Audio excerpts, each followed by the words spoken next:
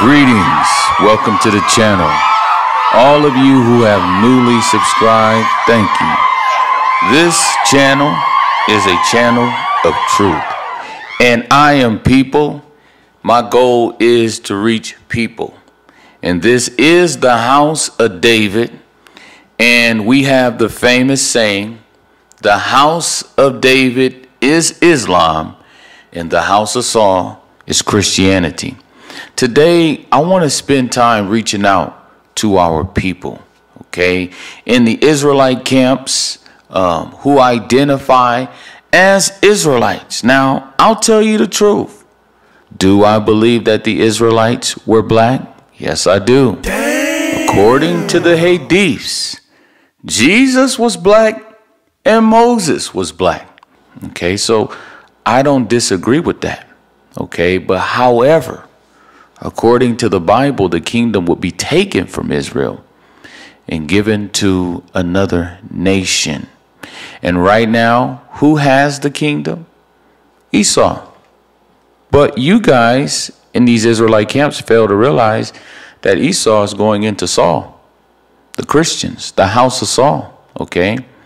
The Christians have the kingdom today. That's absolute truth, okay? But we believe in the house of David that the kingdom will be taken from the Christians and the real saints will possess the kingdom. Now, you saying the saints ain't Muslims? I know that's what you're saying in the back of your head. But go to Deuteronomy 33:2. That's the first time saints was mentioned. Paul stole that because he believed that he was the last and final messenger. A lot of you have no clue about what's in your own Bible. The Christian is guilty of not studying his own Bible. Now, John was asked if he was Elijah. He was asked if he was Christ. But he also was asked if he was that prophet that's going into the Gentile messenger. Paul believed he was the Gentile messenger. That's why he called his church saints. That's why he was in Arabia. That's why he was talking about a covenant y'all don't talk about with Ishmael and Isaac. And he believed that he was the Ishmael who persecuted Isaac going into Esau, which is going into Jesus. He believed that he was the least of all of the messengers because he believed that he was the greatest. Jesus said, he that is least in the kingdom of heaven is greater than John the Baptist. And we know that according to 1 Corinthians chapter 15, Paul says not only that he was least, okay, meaning he was the greatest, but he also said that he was last of all seen of Christ. He believed that he was the last and final messenger. Now, I want to talk about the best example for the black man. Now, the best religion for the black man is Islam, hands down, because the best example of the black man is Malcolm X. Now, let's think about that.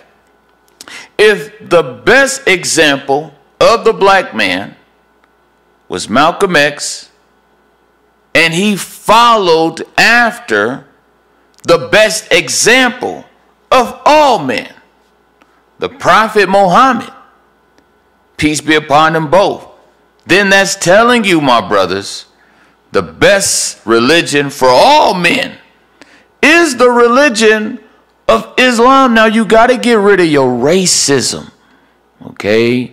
You have failed, if you are in the Israelite camp, to identify Paul as the wolf in sheep clothing that Jesus warned about, that will come out of the desert, okay? That was none other than Paul. Okay, he was the reason why Jesus had Joseph present during his birth, because Joseph is the father of Jesus, just like Paul is the father of the Christian church. Okay, Paul was the Joseph of Jesus.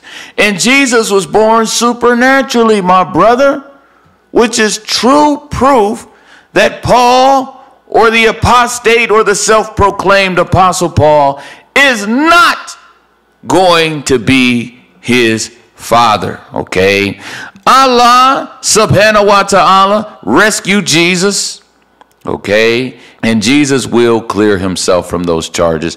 He's going to break that yoke.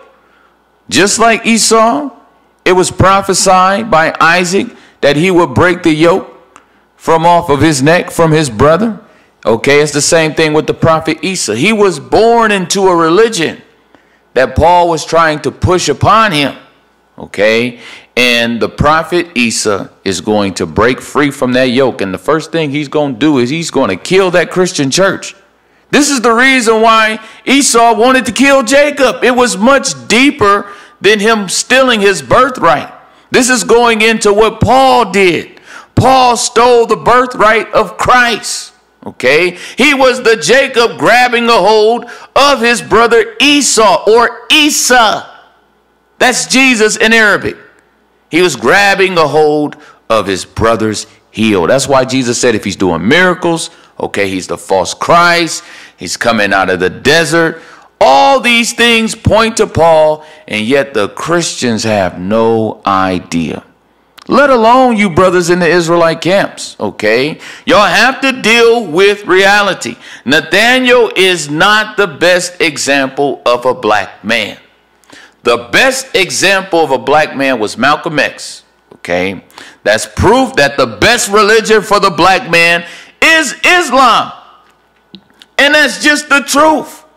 That is just the truth. Now, all y'all want to do is talk about, but the covenant was in Isaac. But the covenant was in Isaac. But the covenant was in Isaac. Why you think God said the covenant was in Isaac?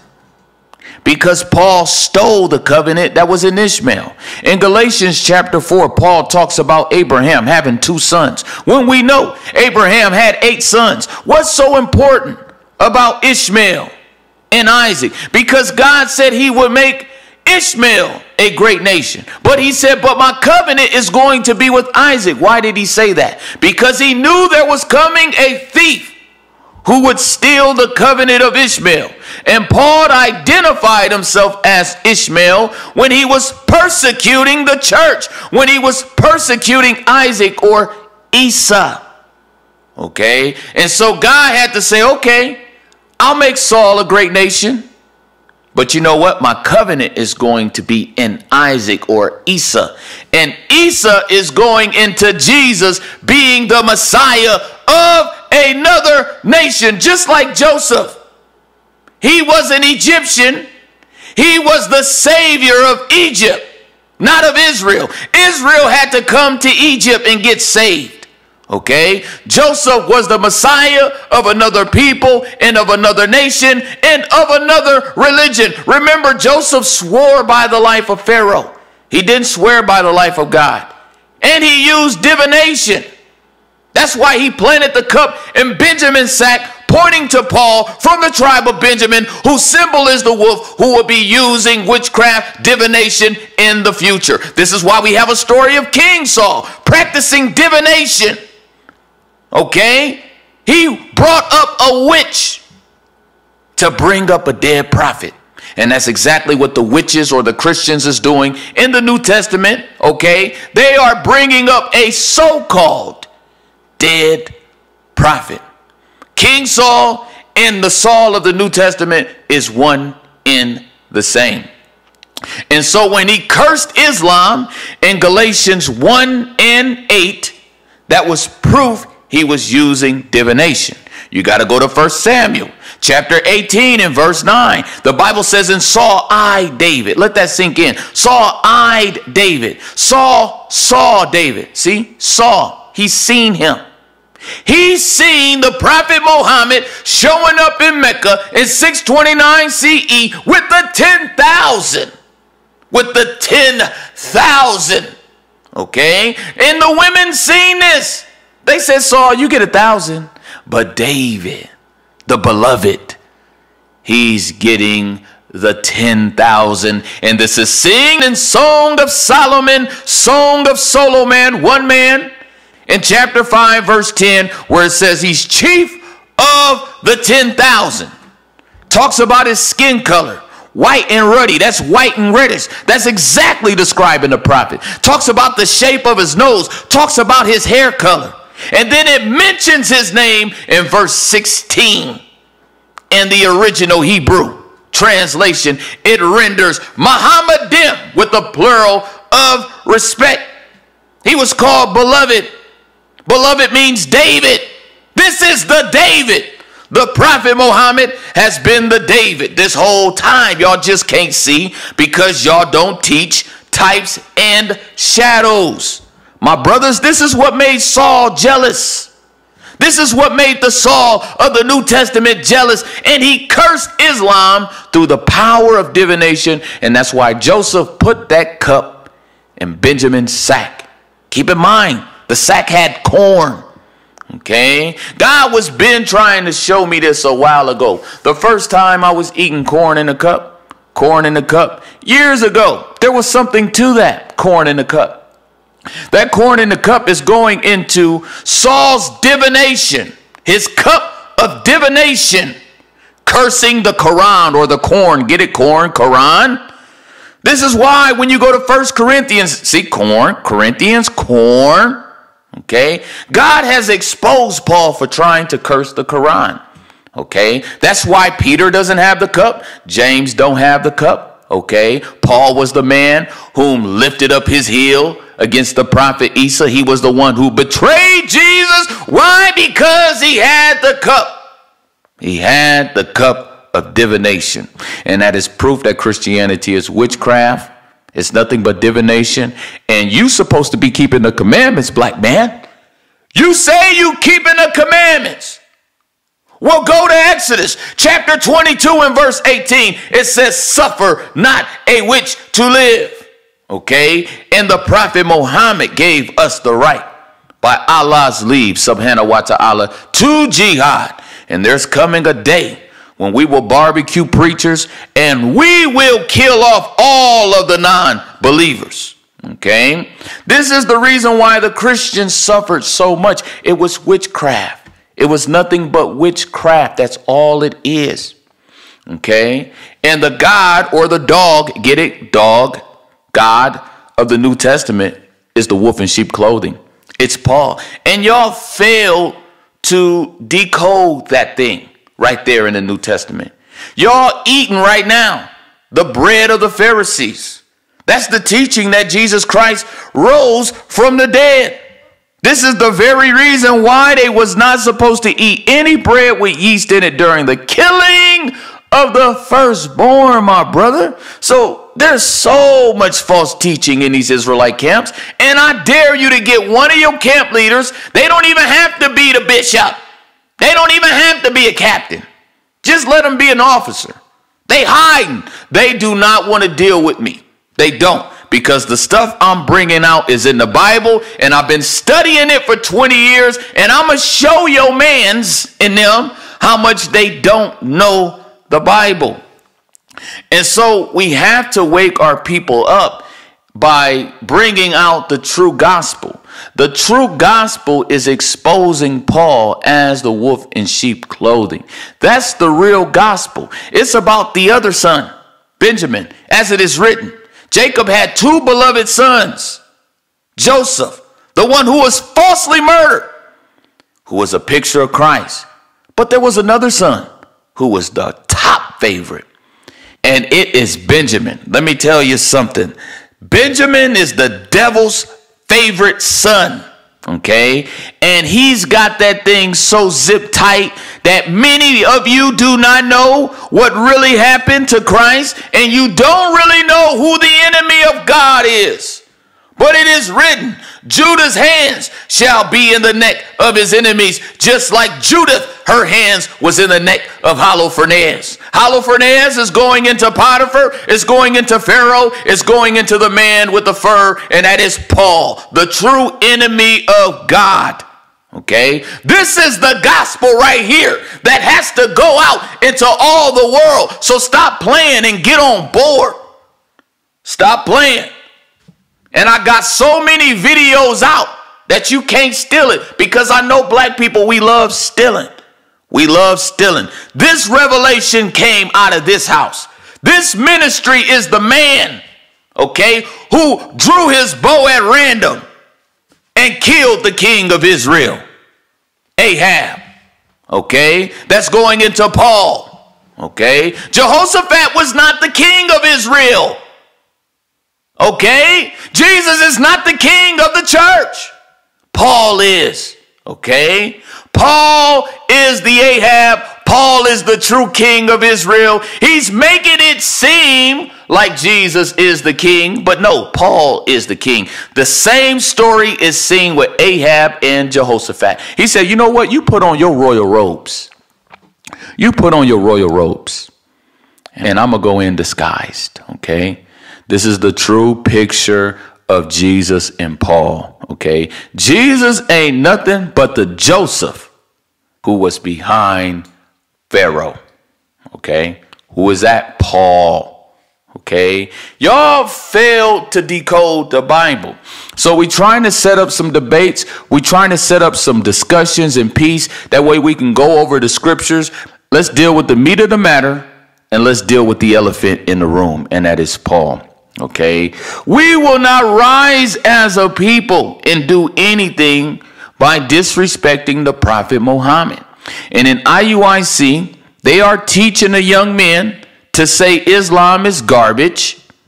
Okay, they have that written down in their list of precepts. Okay, we are not going to rise up by cursing the nation of Islam. Okay, I'm trying to tell you, this is the truth. Okay, if you in that cult, you need to run out of there. You need to run up out of there. Okay, the truth of the matter is, our brothers, the Arabs, have the truth. You need to pick a side. As much as you say you hate the white man, you was on Esau's side because you on Paul's side, because you on Saul's side. And today, the white man has the kingdom, and that's only because he has Christianity. Okay? He stole Jesus, painted him white, made him a god. Do you think he's going to convert? The only way we can rise up is if we join with our brothers, the Arabs. They have the truth, okay? They know the truth about what really happened to Jesus, okay? So, brothers, stop being racist. Swallow your pride. Malcolm X connected with the Arabs. Even Khalid Muhammad. He didn't get along with all of them, but he did have respect for Palestine. So we, my brothers, whether you identify as Israelite or not, okay, that's the fake gold. Right now, if you really want to study and you really want to find out who is the real Israelite today, it is the Muslim, okay? That's God's chosen people today, okay? Regardless what nationality, race, creed, gender, if you are a Muslim, God will give you a Jew or a Christian and will say, this is your ransom from the fire. So let's stop being racist, okay? Let's stop being robots. Okay, y'all keep talking about these prophecies of Israel and of Israel and of Israel, but these Israel prophecies is going many different directions. Okay, 1 minute God is talking about having mercy on Israel, and 1 minute he's talking about not having mercy on Israel. Okay, Israel was a test. Israel was a metaphor. Okay, the real Israelite is the Muslim. Wake up. Y'all need to wake up. Y'all holding on to fake gold. Okay? Y'all tripping about Jesus being black and all of that. That ain't why we got kicked out of Israel. We got kicked out and we lost the kingdom for breaking the commandments, not because of our skin color, my brother. And if you really do want to be against what you call the enemy, you're going to have to join with the Nation of Islam. You're going to have to join with your brothers, the Arabians. And I'm not pushing racism or anything like that, because we have white people that are Muslim too. We have white girls that are Muslim too. Beautiful people, okay? The truth of the matter is, most of the people who do not accept Islam is white. Okay, because they stole Jesus. And Esau's pride is not going to allow him to put Jesus on the back burner and receive the truth of another nation, of another skin tone. No, they ain't doing that. They ain't doing that. Okay, so we need to wake up to the truth. And I'm going to tell you again, I'm going to leave you with this quote.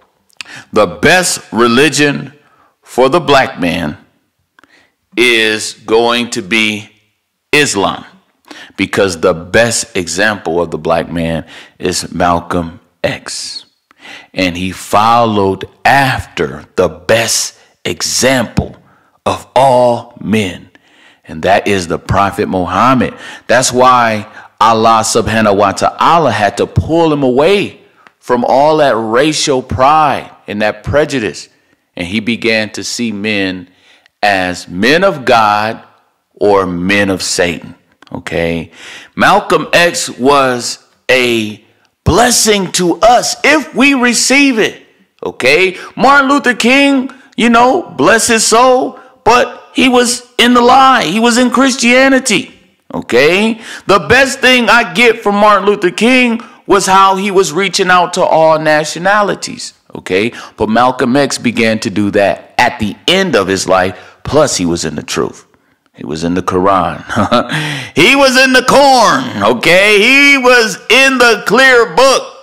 So wake up and stop being deceived, black man, okay? It's time for us to live according to what Allah has given us, okay? He's given us the book of guidance, okay? We're going to have to break free from people that don't want to wash up. They don't want to purify themselves, although the God in the Bible wanted the children of Israel to be sanctified, to be washed before he visited them. Same God, okay? You need to wake up.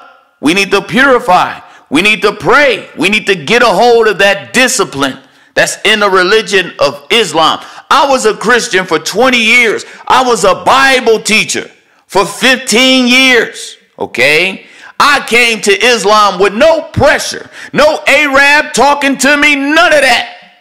I found Islam from the Bible when I heard about a donkey talking. I read that and read that and read that. But when it dawned on me that a donkey represents an unclean animal, which means a Gentile, I was like, wow, this is a picture of the Prophet Muhammad. Only one unclean animal in the Bible that talked. Not a sheep, an unclean animal. And then God did another miracle. He allowed water. And you know, we know water represents the word.